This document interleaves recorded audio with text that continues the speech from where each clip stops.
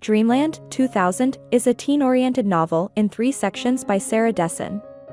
The first section, Cass, opens on the 16th birthday of protagonist Caitlin O'Corin, when it is discovered that her 18-year-old sister, Cassandra, has run away.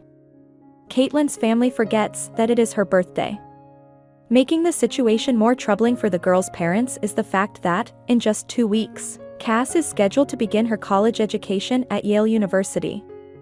A search is mounted, but before she is located, Cass calls to tell her parents that she is with her boyfriend, Adam. Her angry father tells Cass how disappointed in her he is. Meanwhile, Caitlin's best friend, Rena, persists in encouraging her to join the cheerleading team at school, but Caitlin refuses. Eventually, though, she gives in and makes the squad. This pleases her mother, as she views it as a way for Caitlin to keep her mind off of her sister leaving the family. Caitlin stays on the cheerleading team for her mother's sake, but does not enjoy it. On her first performance with the cheerleaders at halftime at a game, Caitlin is at the top of a pyramid formation. While balancing there, she hears Cass's name being called. Thinking of her sister, she loses her balance and falls toward the ground. A teammate in one of the lower positions attempts to catch her, and none of the members are seriously injured. Caitlin soon meets a boy, Rogerson Bisco, at a car wash. Rogerson is a drug dealer.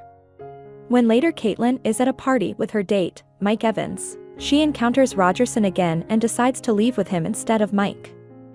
They spend some time making out in a car and begin to date. Caitlin later sees Rogerson being hit by his father. Part 2 of the novel is Rogerson. The relationship between Caitlin and Rogerson is becoming more physical than it had been, but stops short of sexual relations. Through Rogerson, Caitlin gets involved with drugs and also meets Karina, who is in her 20s. Caitlin develops a close friendship with Karina that includes smoking pot. As time goes on, Caitlin neglects school and fails all of her classes. Rogerson, claiming to know everything, tells her he will help her with the situation. Rather than receiving anything that helps her, Caitlin finds Rogerson becoming abusive when she does not always account for her whereabouts and when she talks to other boys. This leads Caitlin to start writing in a dream journal, which was a gift to her from Cass. The family finds Cass, in a way.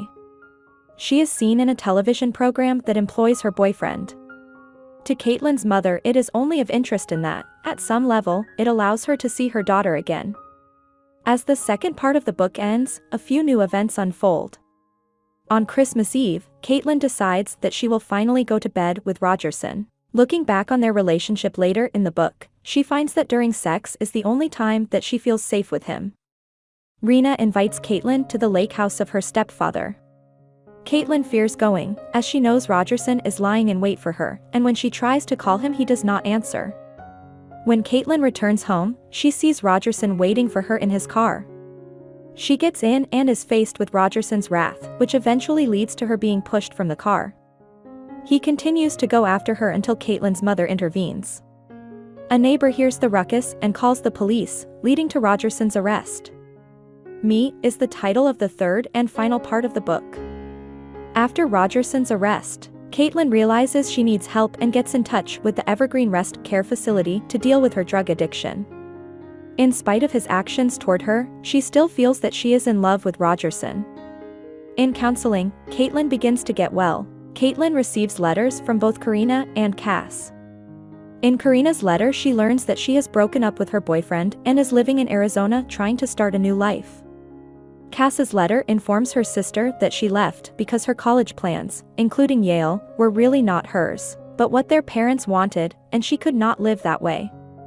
Rena tells Caitlin that she saw Rogerson, but he ignored her and passed without a word.